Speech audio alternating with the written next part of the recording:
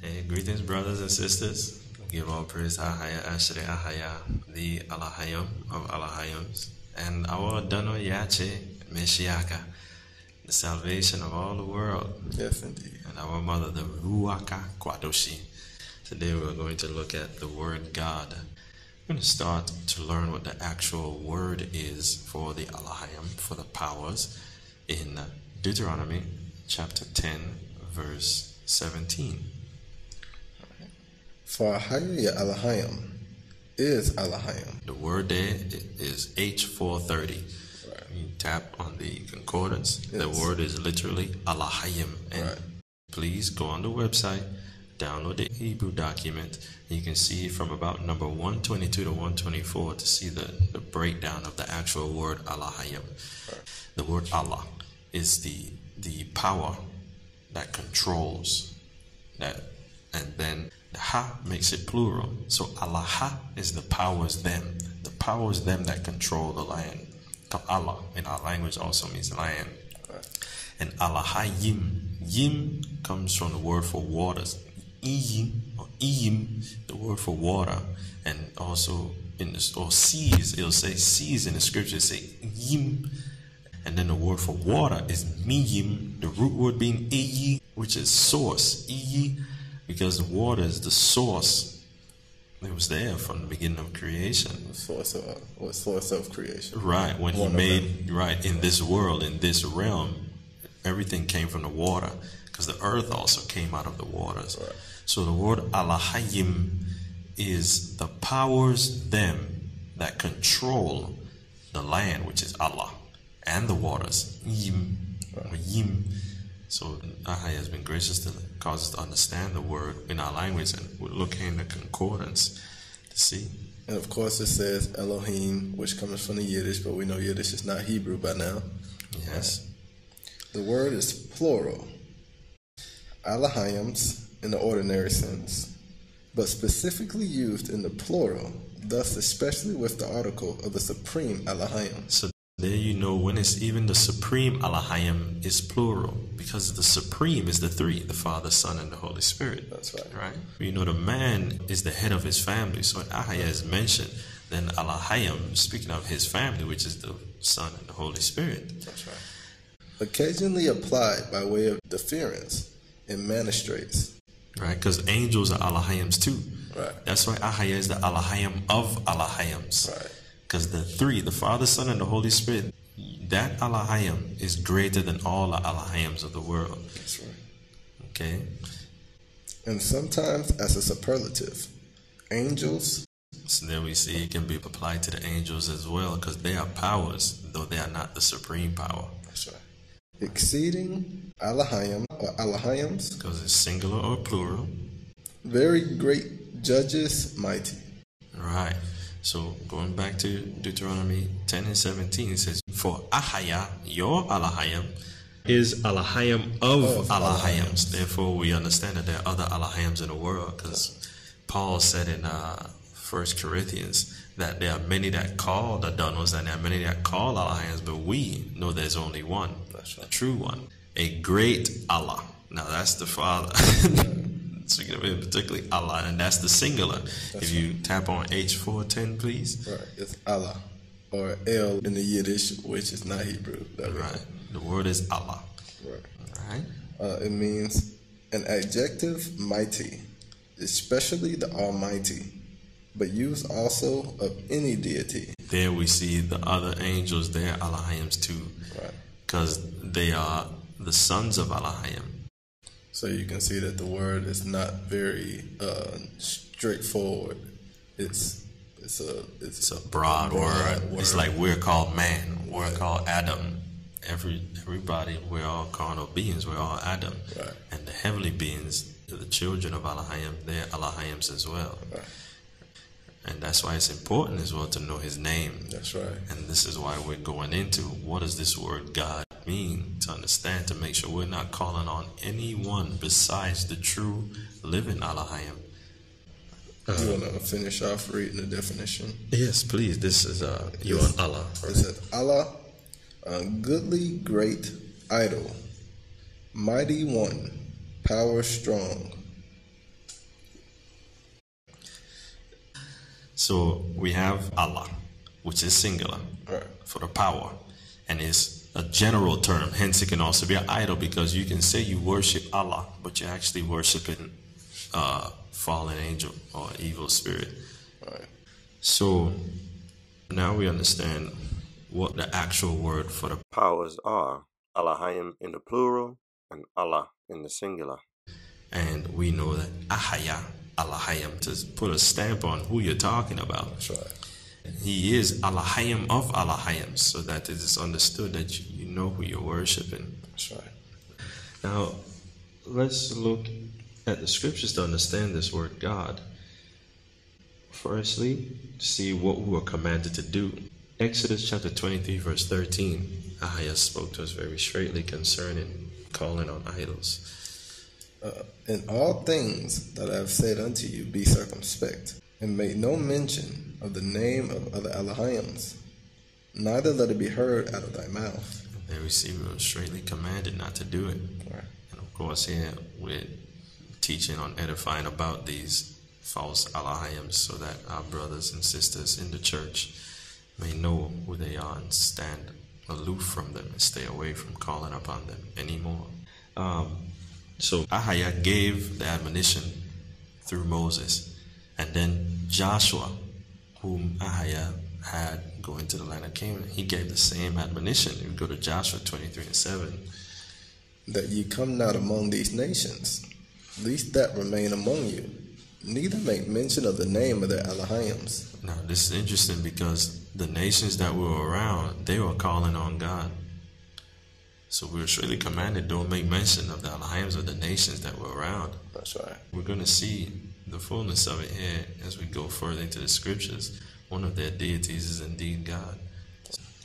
Neither make mention of the name of their Alahayims, nor cause to swear by them, neither serve them, nor bow yourselves unto them. So this is sad what they've done, because we're not supposed to mention their names. And they've taught us with English to call upon that name. Right.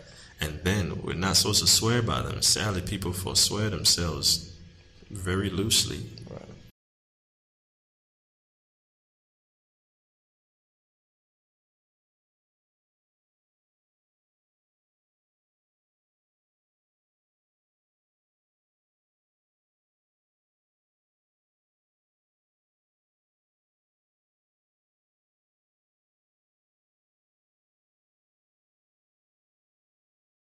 Now, this name God, he told us don't call on any of the deities of the nations around us. And according to the scriptures and the language and the definitions in the concordance, God is a deity found in the land of Canaan. When you look at Joshua chapter 11, verse 17. Even from the mount Halak, that goeth up to Seir, even unto Baal-gad, in the valley of Lebanon, under Mount Hermon. The mountain. It's interesting, Mount Hermon, where the fallen angels came down. That's where they were. Right? They were speaking amongst each other to do the sin. Yep. They named it Mount Hermon because that's where they imprecated the curse on each other to agree to sin with the women. Right. So can we tap on Baal-gad and see the meaning of that word? Yes, it's H1171, Baal-gad. Lord of Fortune. And that word fortune is the word for God, which stems back to the Babylonian deity. So we see the word God here in the land of Canaan. And take notice of the pronunciation being God among the Canaanites in the land of Canaan, where the children of Israel will come into. Now, we jump to Isaiah chapter 65 and 11. Now, we were commanded not to call upon the names of the Alahims of the people of the land. That's right. And we see that God was one that the Canaanites were calling upon, because they named some of their land after it, right? Right. Sadly, we sinned, and we did it anyway. Right. In Isaiah chapter 65 and 11, it's actually one of the idols that they were offering offerings to. Right. As we're going to read it, Isaiah 65 and 11, please. But ye are they that forsake Ahijah, that forget my holy mountain, that prepare a table for that troop, and that furnish the drink offering unto that number. So he's telling how we forsook Ahijah by preparing a table for that troop. That means preparing a table, you're setting a meal, you're offering a sacrifice, you're preparing a feast for that troop. Right. The thing they didn't tell us is that troop is actually the deity named God. Right. Can you hit the definition, please? This is H1409. It means fortune or good fortune. And the pronunciation is literally God. Right. G-A-W-D. God. So knowing the actual word that was actually there when looking at Isaiah 65 and 11, we can see that they forsook Ahijah by preparing a table for God. And that lets us know that God is not Ahijah, our Elohim, and that we ought not to make mention of that deity in reference to Elohim or in reverence or prayer unto our Elohim, so that we do not forsake Ahijah as our forefathers made the mistake of doing in the past. So among the Canaanites, fortune was a deity worshipped among them known as God or Baal God, and the Israelites fell into worshiping God as well by making a table unto him. Now this deity, fortune, known as God among the Canaanites, originated from among the Babylonians. We look at the definition in H1408 where it reads, Gad, a variation of H1409. So it's speaking of the same deity in another dialect of the Chaldeans. It goes on to say, fortune, a Babylonian deity. So from the definitions we see, in Chaldean, God was worshipped among the Babylonians, and that same deity of fortune was known as Baal God among the Canaanites. And the Israelites, going into the land of Canaan, learned to worship the idols of Canaan, and they started offering a table to God, which was a forsaking of Ahijah. And this all in all lets us know God is not a deity we ought to call upon, worship, or serve, as we were commanded to do by Joshua as he led the people into the land of Canaan. The fruits of the Spirit is in all righteousness, goodness, and truth. So you can't be fully endowed in the Spirit calling upon idols. Right. They're contrary one to another. Yache has no concord with Belial, as 2 Corinthians chapter 6 talks about. If you called upon it before, give Ahijah glory that he's revealed it, and stop calling upon it. Right. And repent. Yes, indeed. Right. Thank you. Praise Ahijah. Isaiah 42 and 8. Isaiah chapter 42 verse 8. I am Ahijah, that is my name, and my glory will I not give to another, neither my praise to graven images. And there we see, he's told he does not give his glory unto any other. That's right. There's no giving praise to calling on another name and thinking it's giving glory unto Ahijah, because he commanded us not to do it. Ignorance is winked at. Now the truth is being brought forth. We have to repent and discontinue it. Cast it from us and work righteousness of sincerity. He told Moses his name very straightly in Exodus 3 and 14. His name is Ahijah, Ashere Ahijah. Right. Thus shall you say unto the children of Israel, Ahijah has sent me unto you. That's right. It's very straightforward. Praise his name for his mercy. So, scripturally and linguistically, according to the concordance and according to the commandments, we have these are the names of idols that were in the land that Ahijah had conquered. Ahijah commanded us not to call upon any idol at all, and then he had Joshua admonish us not to call upon any of the idols in the land, and God is one of them. And then we see that Ahijah said we forsook him by preparing feasts for God, which is that true. So we have plenty of admonition to know we need not call upon that name anymore. And in closing, Psalm 16:4. Their sorrows shall be multiplied that hasten after another Elohim. Their drink offerings of blood will I not offer, nor take up their names into my lips. And here we are admonished. Right. So we are not to take up their names into our lips either.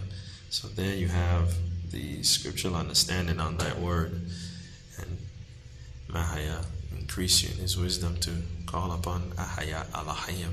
That's right. Ahaya be gracious unto you. I want to touch on something. Gad, the 12 patriarchs, the sons of Jacob, his name was Gad because of the meaning of the word being a troop. Yes. But yet we still weren't supposed to be worshiping or placing him as a high stature to call upon. So even in having the name, it doesn't mean that you're calling upon it because that's your name. Right.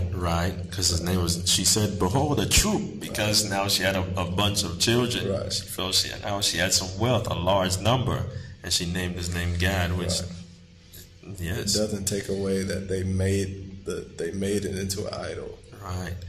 Now, using the word for worship is something else. Right. Or in reference to Elohim. Because now you're tapping into spiritual realm. That's right. And you're calling on the wrong spirits. If a person's name is Gad, his name is Gad. Right. He's one of the 12 patriarchs, right, as you said. But I'm not going to call upon him and worship him. So. Right. I'm going to call upon Ahaya Elohim. That's right. Hope this has been edifying.